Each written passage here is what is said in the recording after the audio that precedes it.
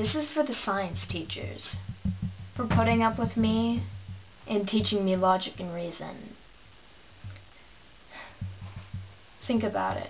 How do you know what you're teaching in a science classroom, in any classroom at all, in any subject? How do you know what you're teaching is true? You can perform experiments in a scientific laboratory, and you can listen to different studies that are put up on subjects by experts.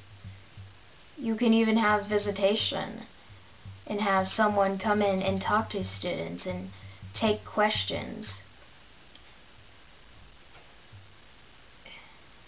You have books that are written by people and are acknowledged by communities that is not just a group that's not biased. Now compare this to how you became religious, how what you believe in a religion is true.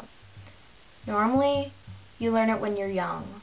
Well, yes, you learn science when you're young, too, but basically this is involving your parents in a certain group and not being exposed to everything and every possibility. Also in a religion, you're told not to ask questions, to be obedient. Not only this, but religion has a warm, fuzzy feeling to it. You get an emotional attachment, and you're supposed to feel a certain way, at least according to some people. In science, it's not about happy or sad or any outcome that you want in particular. It's about having the truth come out. And I prefer truth.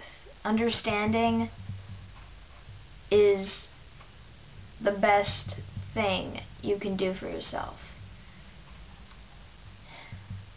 And when people don't understand completely, we have communication errors.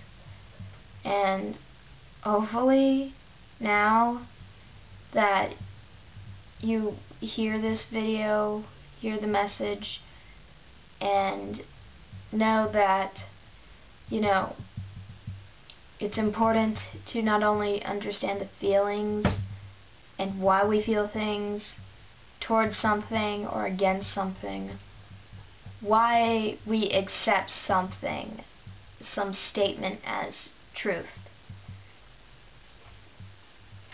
Science says, learn, explore, discover, and question. Religion says, don't question, fear, black and white.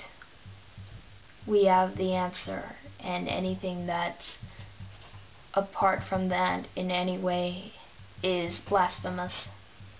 But let teachers know that we appreciate them, and we appreciate their hard work and dedication to teaching us, the youth, and that they'll never be forgotten, and that teachers probably do a better job of raising kids than some parents.